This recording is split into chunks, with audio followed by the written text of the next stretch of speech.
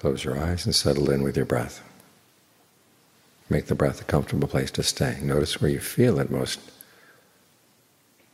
clearly in the body, and focus there. And then ask yourself if it feels comfortable. If you find a nice spot that's really sensitive to the breath, it'll tell you when the breath is too long, when the breath is too short. So listen to what it has to say. That way it's easy to settle down in the present moment with a sense of well-being, a sense of ease. No, we're not running away from the problems of the world. We're actually helping the world by getting our minds under control. We live in this world of aging, illness, death, and separation. We need to learn how to keep our balance in the midst of these things. So it's not a selfish thing to keep your mind in balance. When you keep your mind in balance, it makes it easier for other people to maintain their balance. It's like being a good driver on the road. If you prevent an accident, sometimes you can prevent a whole chain of accidents. So take care of your mind. And then think of others around you. What is your gift for them? We're talking about aging, illness, death, and separation. We have to be prepared for these things and think about what is the best way to handle them when they come. Because when somebody else dies, the good thing to think about is the good that that person has done. And ask yourself, do you want that goodness to die with that person? Well, no.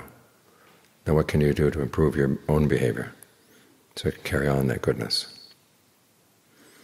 That's a useful way of living in the world and learning from the facts of aging, illness, and death.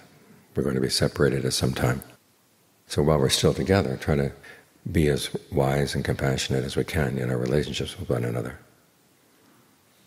Don't be the sort of person who's constantly fighting with someone and then when that person dies, cries and cries and cries.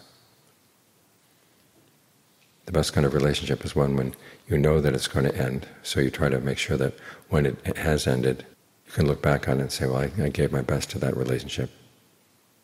Both sides benefited. Then there's a minimum of regret. There's a case of Sariputta talking about how he reflected one day and there was no change in the world that would upset his mind. He happened to mention this to a group of monks with Ananda who was there, and Ananda got upset. What if something happens to the Buddha?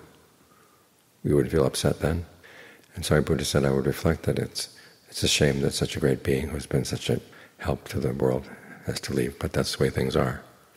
And Ananda made an interesting comment. He said, it's a sign you have no conceit. In other words, no sense of my loss, my feelings, my. You take those out of there. Now at the same time, it's because Venerable Sariputta had benefited most from his relationship with the Buddha and had given his best. So when the time came to part, there was no self-recrimination. That's the ideal kind of relationship you want to have. When the relationship does end, as I said, try to think of the goodness of the other person in whatever way you can keep that goodness alive. That's the best way to respond. In the meantime, do good, dedicate the merit to the person who's gone, so that you're putting good energy into that relationship, because a lot of our relationships don't end with death. We come back again and again and again. So do your best to come back on friendly terms.